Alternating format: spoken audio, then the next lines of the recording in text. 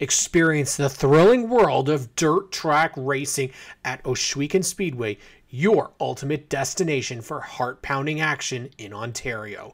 Every Friday, tune into GeForce TV or witness the excitement live as top-tier sprint cars, mini-stocks, thunderstocks vie for victory on the track. Owned by renowned Canadian Motorsport Hall of Famer Glenn Styres and skillfully run by our friend General Manager Clinton Jeffrey, Ohsweken Speedway promises an unforgettable evening of short track dirt racing.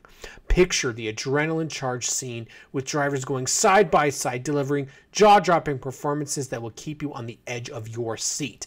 Don't miss out on the Friday night excitement and mark your calendars for the upcoming Sprint Car Nationals with a whopping $20,000 prize on September 14th. The lineup doesn't stop there. From the NASCAR Canada Series on dirt in July to the UMP Modifieds, 360 sprint cars, crates, mini stocks, thunder stocks, vintage modifieds, flat track motorcycles, and a myriad of other thrilling races, Ohsweken Speedway has something for every racing enthusiast. Visit ohswekenspeedway.ca now and gear up for an adrenaline-filled experience like no other.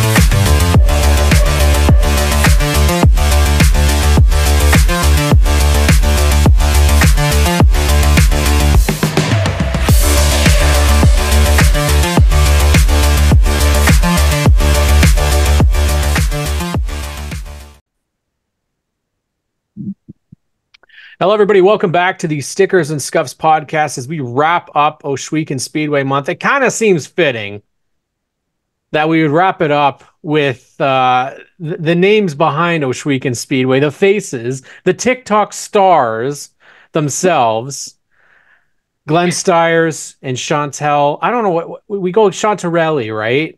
Chantarellie. Yeah, Chantarellie. NASCAR Canada Series championship winners on board the 20 car last year, maybe this year as well, who knows.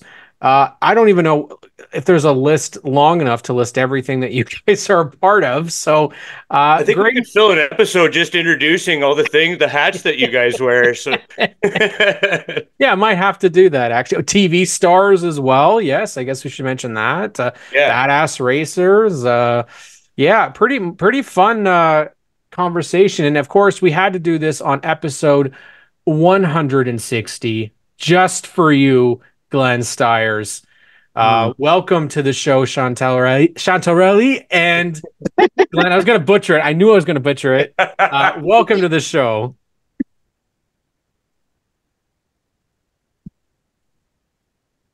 All right, we made it. Guys, you've probably heard this a bunch of times, Glenn, since the inception of Ohsweken Speedway. The Field of Dreams analogy. You built it. He came, she came, they came, everybody comes. And it's not just Canada, it's North America, and has become a renowned destination for dirt racing. My question to you, Glenn, why? What was the motivation back in the 90s? This had to have started with a pretty grand vision. For me, my uncle took me to 1,000 races, like go-kart, drag racing, oval racing, Lancaster, like just took me to all these races. And when I was a kid, and unfortunately, he was in a severe car accident when I was probably 7 years old, so I lost him. From that point on, from that point on, it was, I'm gonna get choked up. Oh my God, I didn't mean to do it right off out of the box. I haven't thought about that in a long time, right? But anyways, I think that when I started building this track, it was, if you noticed, all the colors were orange. That was in memory of Frankie. Oh, there it goes again. I'm trying to maintain myself. It's so difficult. Anyways, to make a long story short, he took me everywhere. I built this and just continued to build it. And I'm telling you, it was a struggle. It wasn't easy. And you know, my brothers, my sisters, my mom, everybody played a big part in this. Financially, you know what I mean? I was the one doing all of the work and putting all of the earth movers, and lucky there was I just say it has to be fate, because there was 100 houses being built in the village, right? And all of that dirt needed to go someplace. Right at that time, I was building and designing this track, and they carried all of the dirt. They had to get rid of it. So they just cut through the field and just laid it in place. Right. So there's 100 basements there building that track. And so I thought I was just going to race Sunday afternoons, but it was just too dusty. Right. So when I was racing at Flamborough a little bit, and my first plan was to build an asphalt track. That's what I was going to do, because I remember always looking up to these asphalt owners when they were doing their drivers meetings and doing all of these things, right? And so I was like, that's what I want to do right there. I want to be the owner and promoter, right? Well, I went on a trip and I was in Florida, and I'm on the balcony and I can hear these buzzing engines. I have no idea what it is, right? And so I jump in the car and I follow that noise, right? They didn't have cell phones and stuff back then, right? So here I am. I pulled into this, and I don't even remember where I was. Could have been East Bay, far as I know. I don't know. And it was a dirt track. And I was like, oh my God, I had no idea that they raced on, they wet it down, and that's where you race. So my plan switched right from asphalt to dirt. And my primary reason was I went to New Smyrna and the bleachers were empty. I go to Volusia Speedway and people are falling out of the rafter. Like, they're so jammed, and the racing's insane and it's fast. And so that's where it went. But I had no idea how difficult it was going to be, because there's no manual for it. There's not something you can just look up and say, okay, I'm going to do this. I'm going to do this. So I met this guy that built roads, and I just pulled him over on the side of the road. And I said, can you lay this out? And he come over and he laid it out. He guided all the dirt and put it all in place. And now what, you know? Fencing was $100,000. So I went and bought $10 blocks. And that's how I did the outline of the track, the retaining wall. And then I did the bottom. And so then I built 8-foot fences. And I'm telling you, within no time, cars were clearing the fence. So I had no idea that they would clear a fence. So then I made them 12 feet. Well, they were still clearing the fence. So then I made them 16 feet, just in the impact points where they were going over, right? Yeah. And Kovac Electric, he says, Glenn, you can't race Sundays. He says, I'm taking lights down in the parking lot. He goes, I'll put them up for you. Don't even worry about paying me for it. Just I'll do it. And if you can pay me, you can pay me. And if you can't, you can't, right? He didn't care.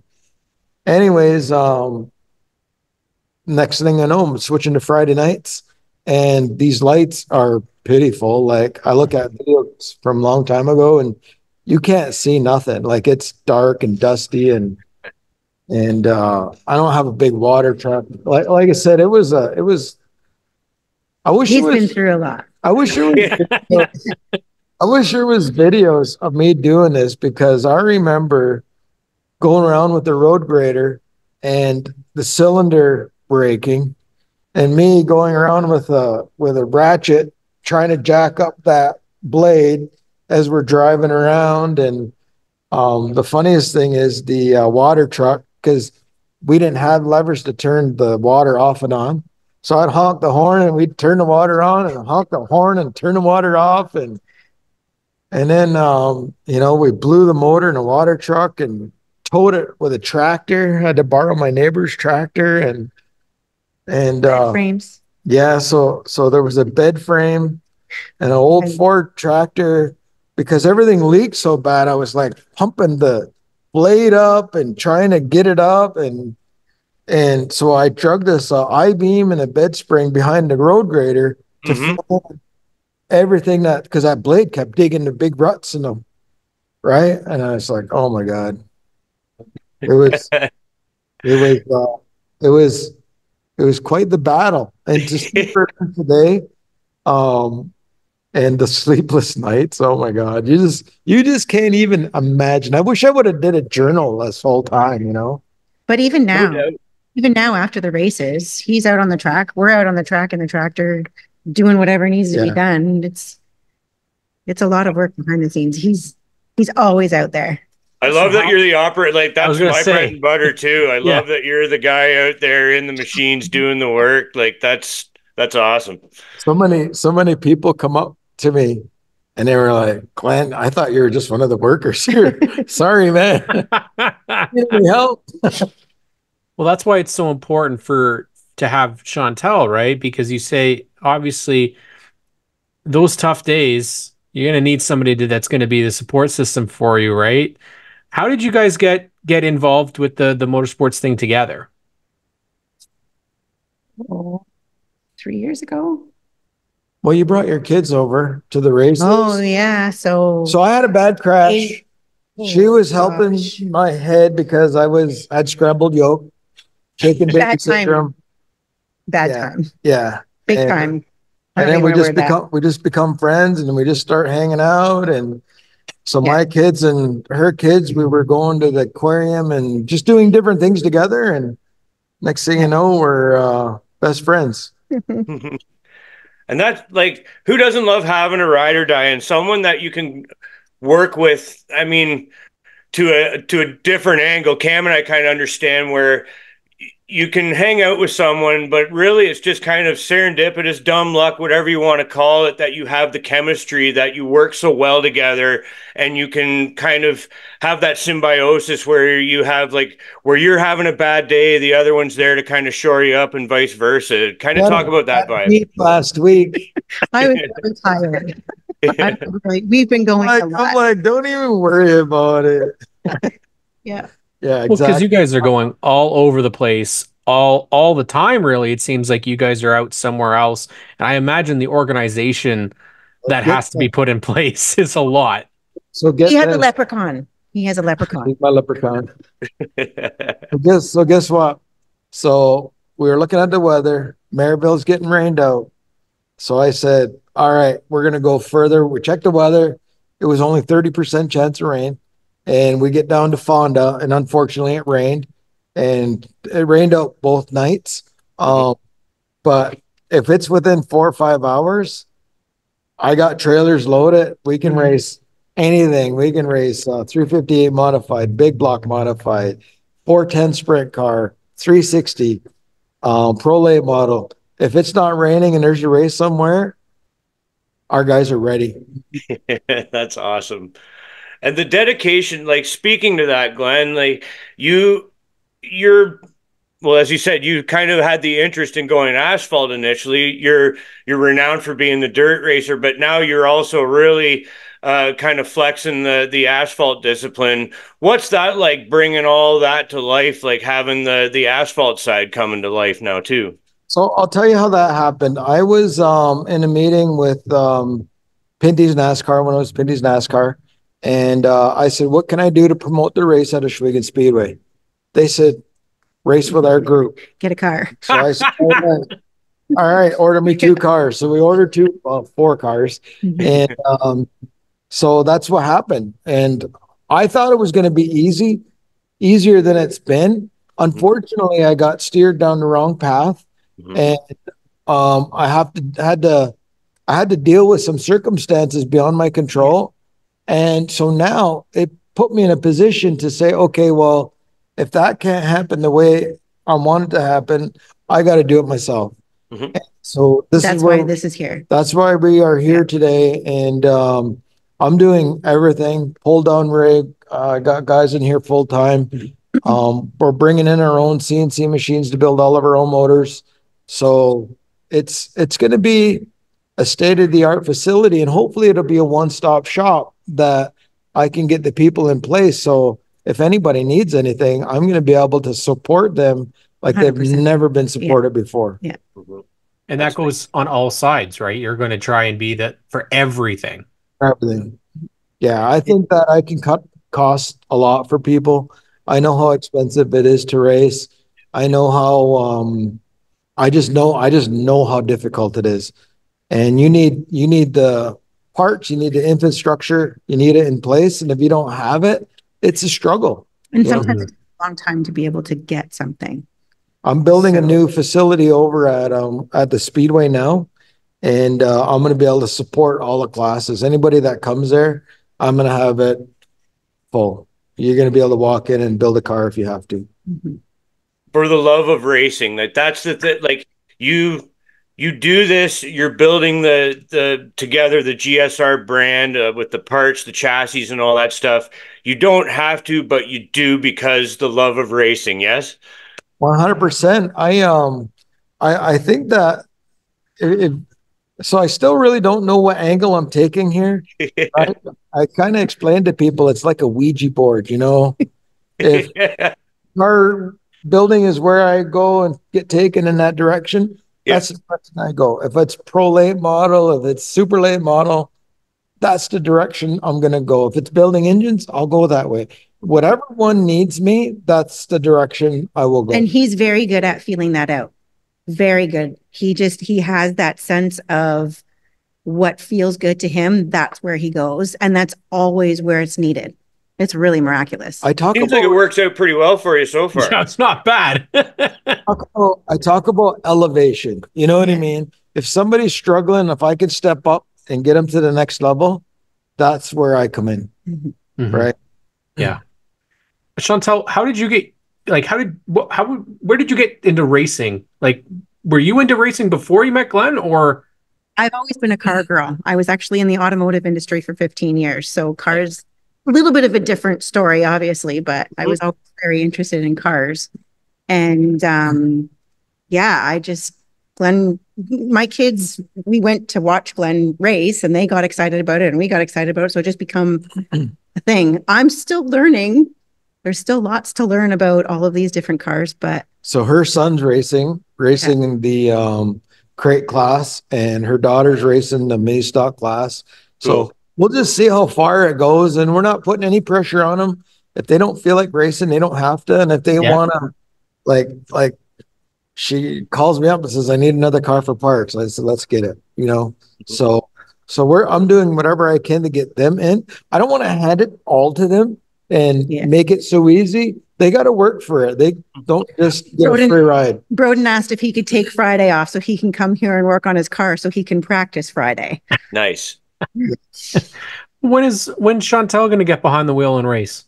We're trying. I don't have time. The leprechaun has to plan all the things behind the scenes in order to get some stuff. So Trayton Lapsevich has a crate car here. We were going to put a pour seat in it and get Chantelle doing laps. So at least she gets the feel of what it's like and how it is. But, you know, these cars, they're so expensive and it takes so much manpower, so much hours. And to get a tiny little seat moved up closer, like every time I get in my truck, I bang my face off the dash because she's got it like right up, right up. I'm only 5'2", so, you know. 5 foot nothing. My wife and I have that similar height discrepancy too. There's about a foot difference between us. So you got to hit that memory recall on the seat before. I did it's all bruised. I did get Corvettes at CTMP and I really liked that a lot. I was going to say, I saw like sports car racing. There we go. You got to start a sports car racing team there, eh, Glenn? Good. you guys have like in for the interest of developing your asphalt and road racing discipline, I know you spent a bit of time with my buddy Daniel Bois. He lives not 10 minutes from my house, so I saw you guys got to have a bit of fun out at CTMP with him before, right? Yeah, so I went down there and we rented this 2-seater truck. I had no idea it was going to make me sick. Yeah. We did 2 laps and I was so sick. I couldn't be a passenger going back and forth like that. And Yeah, so I'm the same. we parked it and I was green all day. So we bought a simulator and we're gonna be doing practicing together. Mm-hmm.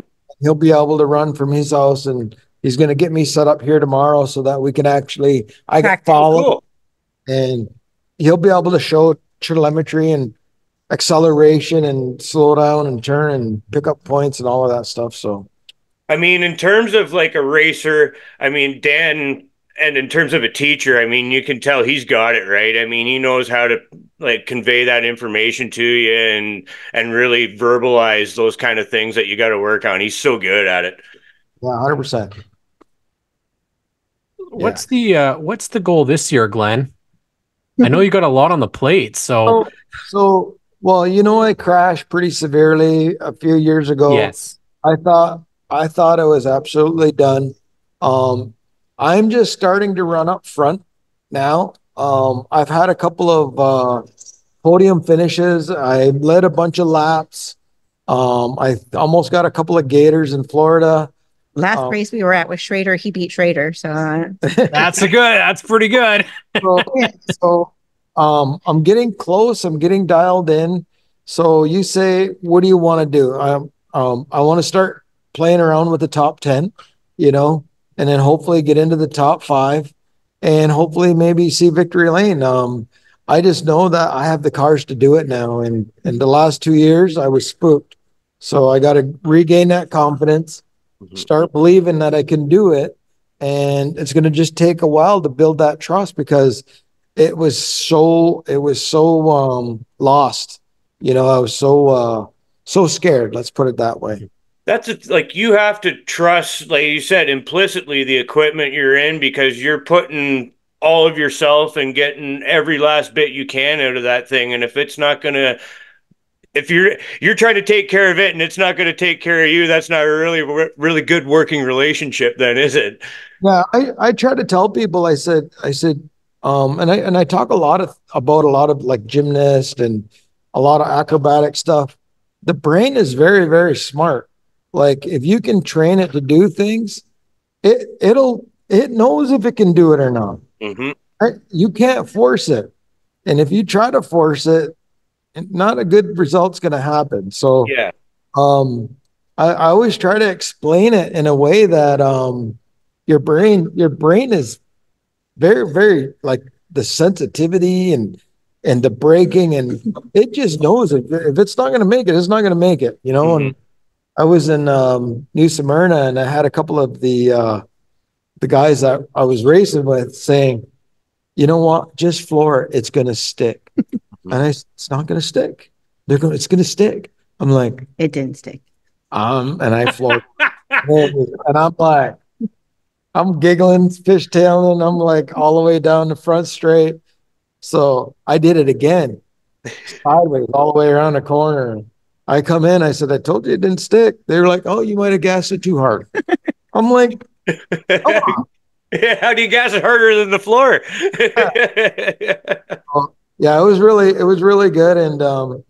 And what was good about it was I reached past the point, right? I overdrove the car, which I knew it wasn't going to be able to do. But in turn, they were able to tighten my car up better so that I could floor it. Right. Perfect. So it worked out and they had to force me to get to that next level. Right. And here's a good point that I don't think a lot of people know. He had knee surgery after that. So he's been driving in a car with, there was a chunk of bone in his knee. So now that chunk of bone's gone. I had to drive with severe pain. All the time. Like 1 to 10, a 10, 9 out of 10, always swollen up, always limping, always hobbling, always severe pain, gone. Well, that's got to be a bit of a help for the focus perspective, right? I Googled it and asked if pain could be a distraction for driving and if it could ruin concentration. Man, it was everything. Every single article. Just a little. Yeah. So now I get in the car, I don't have to worry about my knee throbbing, right? I can just drive now. There's no pain now. It's gone. The surgeon was actually really excited, saying that he was playing operation and didn't know what was in there. He'd come out and he's like, look at this piece of bone. But if you think about it, he was driving incredibly. For 20 years, you were in pain with that piece of bone in there. Yeah, I had a bad sprint car crash and my knees hit the steering. I busted both kneecaps, right? So yeah, and it chipped my knee. So and I would wiggle it around and it would bend again and it would get jammed up again. And I'd go into get an MRI and they said there's nothing wrong with it. And yeah, they found it. You sprint car guys wreck hard. Yeah, you don't do it easy, do you? You do a nice complicated ones. I mean, right.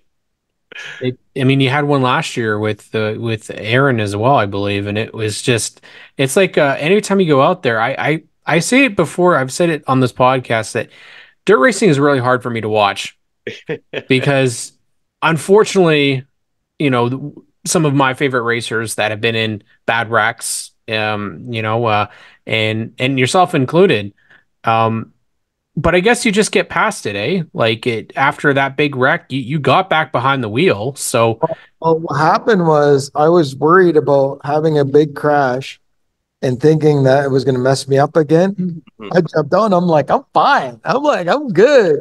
And I hit it full tilt, like 120 miles an hour. Yeah. Like, and our cars were disintegrated. Both like they just blew apart. Aaron, I think he was knocked out, but I was fine. Wow.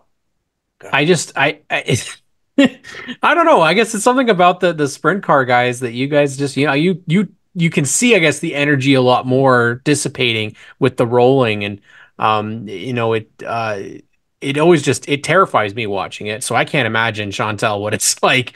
Well, that crash, I was up in the VIP suites recording and I was recording, see him flip, and then all you see is the camera going like running down the stairs. I had to go make sure he was okay. You got to get off of the track. You can't be down here. You kind of assume the role of chief worrying officer, right, Chantelle? Yeah. But I'll tell you, my first crash that I had, and I had just my two daughters, right? And everybody was saying, you're not going to see them graduate. You're going to be a vegetable. You're not going to be able to, and they're like, you need to retire, right? I didn't win another race for 2 years. My girls were crying, Dad, don't race anymore, right? You're going to get God. And then I crashed. I was like, I'm not going to die. And then I crashed again. I'm not going to die. I start winning again. It took 2 years, though, for that fear. Mm-hmm. Body preservation, you know. That's it. Like for everyone involved to be able to get everyone at peace with it. Like at the same time, you're trying to do the dad thing and comfort your kids, but inside, I mean, you still got that competition fire that you got to scratch that itch, right? So he's a racer to heart, and he said to me, "I want to retire on my own terms. I want right." Exactly. I'll retire on my 60th year. And I'm like, no, you're not. Now, this is like the most cars he's ever driven in one season. Hell yeah. That's the way to do it. There you go. And now I saw that you have plans for a modified too. So what's going on with that, Glenn? Are we going to see you in the modifieds? Oh, they said they're about 6 weeks away to having that complete. So if I can fit it in my schedule, I'm going to run it for sure. Cool. And nice. So, okay. I got to ask then, Glenn, what is one thing that you haven't raced yet that you want to? Pro modified. That's the about 207 mile an hour funny car, right? Oh, shit. Yeah. Although based on the social media, I did watch that video. It was a little loud for you, was it not? Oh yeah, that yeah. Yeah. So we both went down to, what was that guy's name? Frank Hawley. Frank Hawley. And then I bought it was a birthday present for me. And then I bought that 170 Dodge Demon. It's like 1,020 horse. So I want to get Chantelle running that, you know. I'll be the drag racer for sure. Yeah. Well, there you go. And I mean, this is the funny thing is, I looked on this on when I joined TikTok, and then all of a sudden, an ad pops up, and who do I see but Glenn Styres? 39, I believe was the last count. 39 million. 200 million views now in all of the platforms. Wow. I know, it's crazy. What's funny though is we started that page just to keep everybody informed as to like where he was and what he was racing, etc.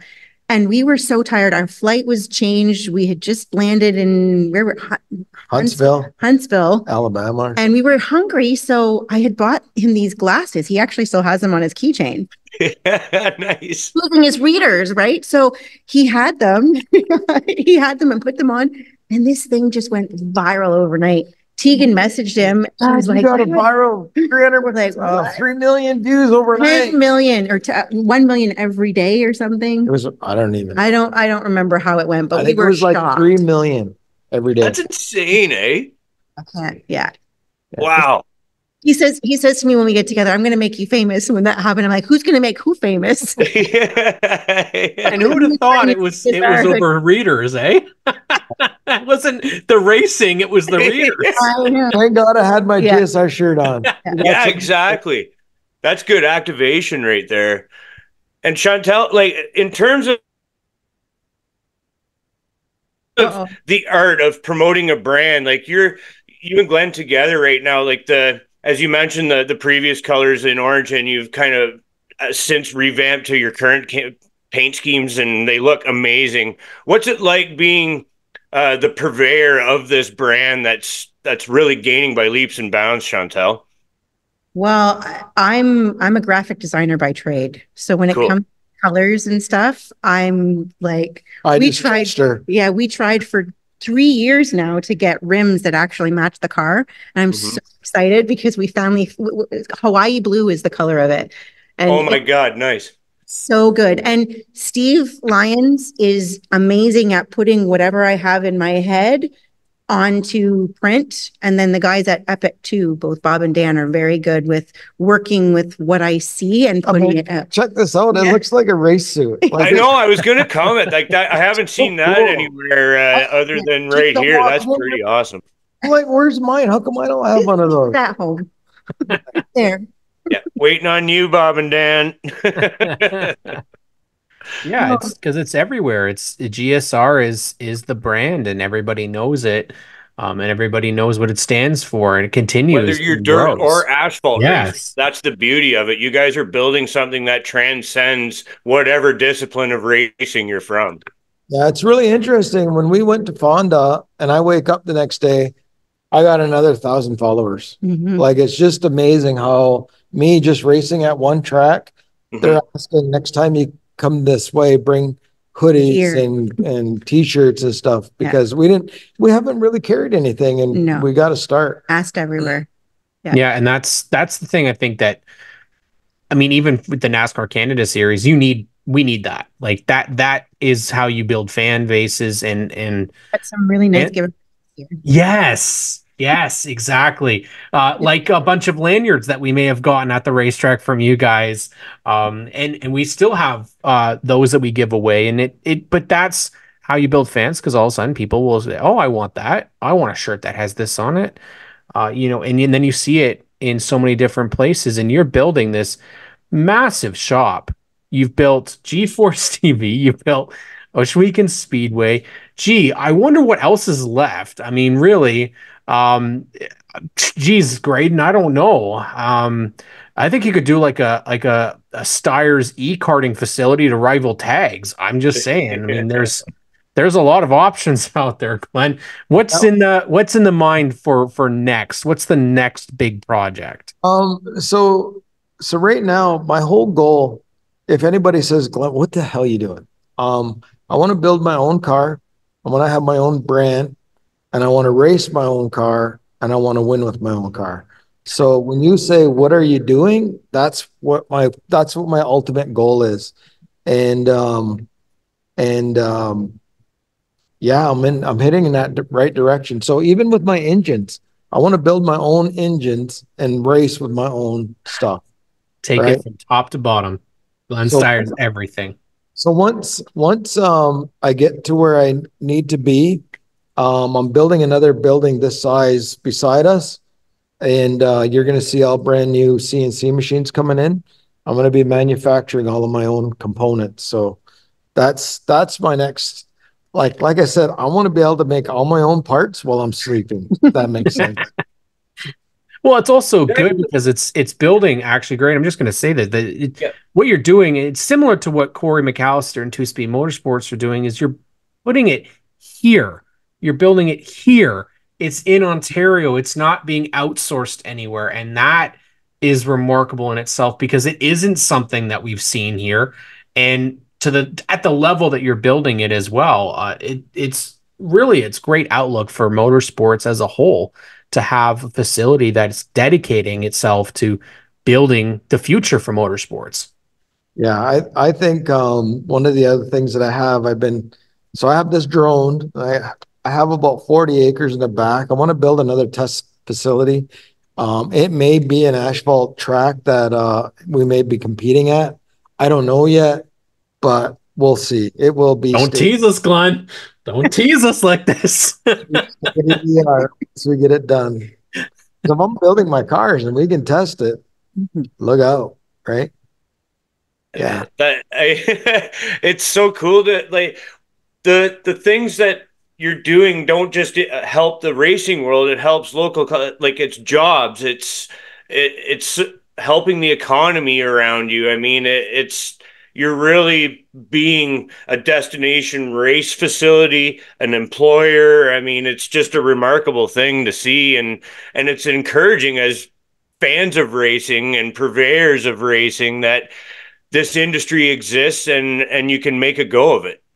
Yeah, one of the things that I also want to do is with the local kids in my community, being able to build a facility and a brand where if they're interested in this, I can train them. I can show them that what the possibilities are.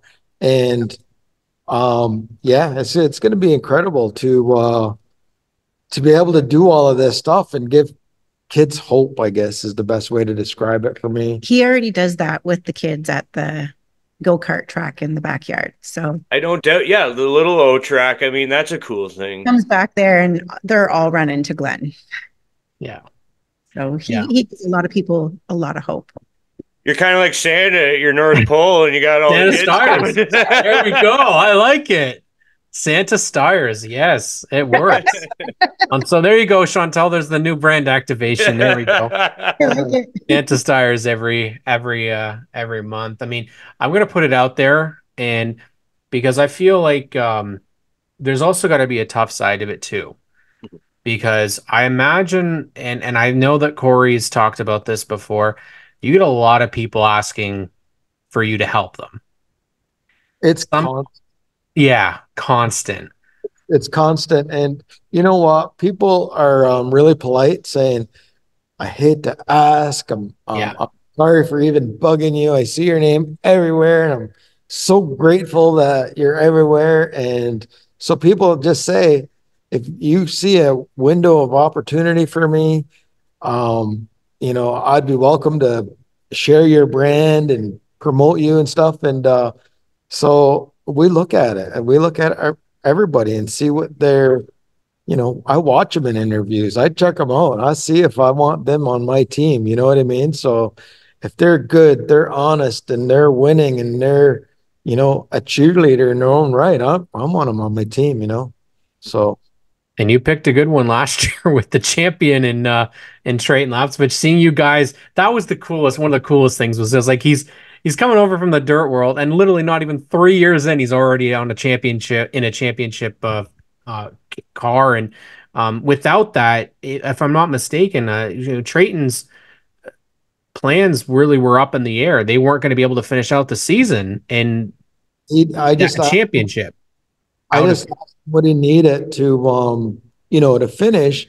And I said, I can help you, and if you get somebody else that can come on bigger and better, then I don't have no problem taking my name off, Yeah. So I just help them just every week. Their family has been really good helping too, though. Like it's going back and forth now. It's a really amazing reciprocal assistance on both parts. And same with Steckley. I mean, I got to know him, so now I'm teamed up with him too a little, and they're all going to the US. So you know what? I'm supporting them, and I always say I want to be a tiny bit of their success. That's really all I want, and they're the stars.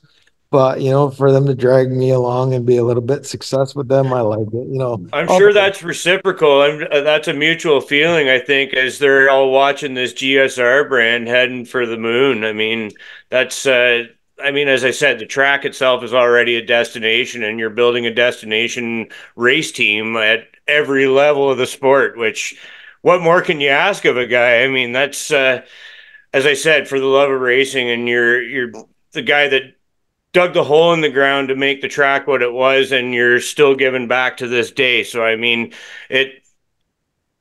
I know you've already said like your family is very tight knit. Like, who all, like, can you you can't even put a list of names of that made you who you are today, but I mean, are there?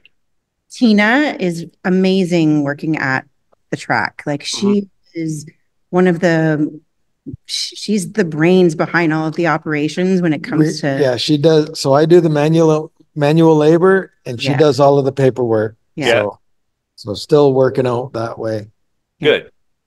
Well, we have to talk about Clinton, not just because he's the guy that I report to at G-Force TV, but one of the guys who has, and again, you talked about helping the next generation, and you guys have a diamond there with Clinton Jeffrey, because he's done the same for us. Adam Ross, same for us. Greg, Spencer, the entire team at G-Force TV are just amazing, and it's become a weekly event that you have to watch G-Force TV or go to the racetrack. It is what you do on Friday nights. Yeah, they're fantastic. They're funny. They're hilarious. They're Clinton's fun to work with. Yeah. They run stuff by me, and I just say, if you think it's a great idea, do it. Yeah, but it's going to cost this much. I said, is it going to work? They're like, yeah, it's going to work. All right, we'll do it. They're like, I ain't spending money. Like, they're just, and now look at, it's here. I seen all of the drivers here taking pictures and stuff. They got beautiful equipment now. They got nice light show, and it's really come along. Production. We rushed back yesterday just to do an interview with him. Yeah. So we're messaging, and we're almost there. The guys stayed late to do it. It was really incredible. I brought my eldest son down to one of your buildings there. I don't know if it was last winter or the winter before. At any rate, for one of TJ's Valhalla tournaments, and just the shop itself, like I say, being in the trades and in road building, like I work in a shop where I like having nice white walls, bright lights, and like the atmosphere in which everybody's working there, it's just made for efficiency and just kind of a good working atmosphere in terms of all that. Like it's cleaner than a hospital, and it's just, who wouldn't want to work in that? So, I mean, kudos to you as a boss man for providing that kind of environment to, how many people do you employ? Can I ask? Is that? I'm totally around 250, maybe a little bit higher than that. But yeah, there's a lot of moving parts, and a lot of people have a lot of crucial jobs to do. I am in a position now where I kind of sit back and support wherever it's needed. Right. So I just continuously do my rounds, and if I hear squealing coming from somewhere, I come in and grease them up, and I'll just help where I'm needed now. So, but everybody's doing their job, and I don't micromanage. I just say, hey, I'm not a babysitter. You got a job to do. You do it. We should be fine. So Well, due to the size of the company, that's kind of what it should be at that stage, right? Where you are just going where your attention is required, or somebody will be like, "Hey, Glenn, I need you here for this." But then, like, in terms of it, that's kind of the idea that you would like, right? That the company and the people that you trust with these duties do take care of themselves without you having to babysit, because you're kind of beyond that now, where you don't have to hold everybody's hand, right? Or that's the goal. I just got to trust what they're doing. Yeah. And I've always said to Chantel, I said, I give them enough rope, and if they hang themselves, then they take themselves out of the picture. So that's a great analogy. Like, exactly. You give them all the tools they need. Yeah. You give them all the tools they need to do a great job with it. And yeah, and you, Chantel, I mean, being able to promote this and like help make this a destination, I mean, that's got to be pretty gratifying on your end too. I think the two of us working together, really, like he's amazing with social media as well. So the two of us, I think that building GSR has been fun for us. You know, some of the videos that we make, they're fun. We have fun doing it. That last one was very fun. I thought that was great. It's fun. Oh, of course, Glenn getting scared by the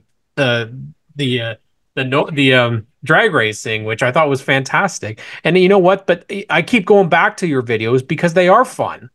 Mm-hmm. You know, that's what people want. It's not just, racers can show clips of the cars and stuff, but it's the personalities behind it as well. It's seeing who you guys really are behind the scenes. You know, that's what makes people interested. And you guys are like, I don't know, did Glenn Styres ever think he would be a social media star too? Wasn't part of the plan. Well, you are. I took a little bit of a break. I don't know, people probably noticed, but I took a little bit of a break from TikTok for a little while because it became a lot. Mm-hmm. You know, with everything else that we have. She's so fussy on her video. I just go like this and put a song to it. Done. It takes me a long time. She spends like 2 hours doing and editing a video, and I'm like, yeah. So I had to take a little bit of a break, but now racing season's coming up, and I'm like, okay, now we need to get back into this. So Chantel's like Cam, I'm like Glenn. I just kind of point and shoot. Literally the same experience. Yeah. There you go. Less razzle dazzle. This has been one of the biggest honors for us to have both of you guys on the show. I mean, there's a name that we've wanted to have on the show for a while. It's been Glenn Styres, and to have Chantelle along to tell us all the juicy gossip as well is fantastic. And to have both of you guys together and what you guys are doing for motorsports, especially what you did for Trayton Lapsfitch last year, to me, obviously that I was a huge fan of his, and to see that you guys stepped up and helped him in that battle for the championship, is amazing. And all you guys have done with G-Force and with Ohsweken Speedway, not just here, but also racing south of the border as well. Getting countless names to come up and race. I mean, to see Stuart Friesen come in to the NASCAR Canada Series, to see a countless amount of racers come up from the U.S. to come and race at Ohsweken Speedway. You made it a destination. It's not just a track in Canada. It is the track in Canada for the dirt side to go to. And you've had even the NASCAR Canada Series come and be a part of it for 3 seasons. So, I mean, as on a personal level, we just want to say thank you. It's such an honor to have both of you guys on here to talk with you guys, and to see what you guys are doing is just phenomenal. And we have to try and catch up a little bit. There's a little bit to go before we can get up to getting the race teams, but it's so cool to see you guys doing what you're doing. Yeah, I think this I think one of the biggest things that happened was when Kyle Larson got in trouble with NASCAR and he got kicked out. Well, that's where I reached out to him, and because his funding was done, he lost all his sponsors. Mm-hmm. And so I called him up and I said, "What do you need?" And he said, "Just help me get to the races. That's all you need to do." And so that's what I ended up doing. And he had a record year. He won the most. His record will probably never be broken. And now when they're doing all of these highlight reels and videos, you got GSR on a front wing, and it's just been really, really incredible to to again be a tiny part of his success. I mean, he was successful and he was going to be a superstar no matter what. Mhm. But to be a part of that when everybody kicked him to the curb was it was like I just can't even believe it, you know. Pretty cool to see the GSR on Kyle Larson's chest, that's for sure. Got him his old suit and he wore it for the Chili Bowl. That's Yeah. pretty rad. Pretty awesome. Yeah, and I hate bothering him. You know, you go to the races and stuff. I mean, I even feel awkward. He comes up and talks to us, right? And I'm like, how come you're talking to us? You know, 500. He's got his kids and Yeah. Yeah, you had a video. I remember seeing the video of the drivers walking by. And yeah, I was recording and the phone went.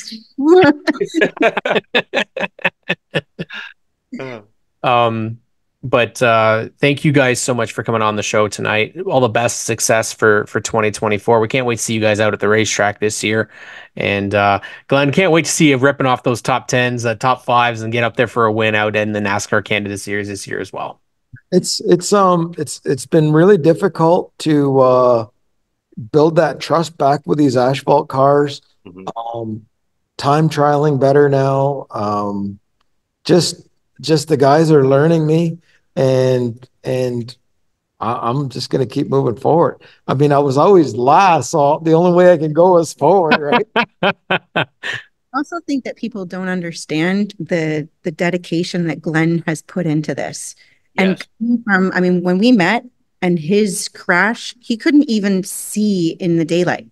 He couldn't go upstairs. He couldn't walk. So I had to stagger step. I couldn't walk stairs or nothing. He's really come from way down here, not even thinking that he was going to be able to race again, to, you know, hitting the podium again. And I think it's really important that people understand that he's never given up. Yeah, regardless of what's happened, he's always stayed. He believes in himself, and that's. I would go to the gym and I'd last 5 minutes trying to do anything and I'd sleep for 2 days after. Yeah. That's how it was rough. He's been through a lot and he's come a very long way. Yeah, it was scary actually, you know, to think about how like I can't even describe the shakiness that I had. Like even trying to drink a water, I'd be like, it was shook up pretty good.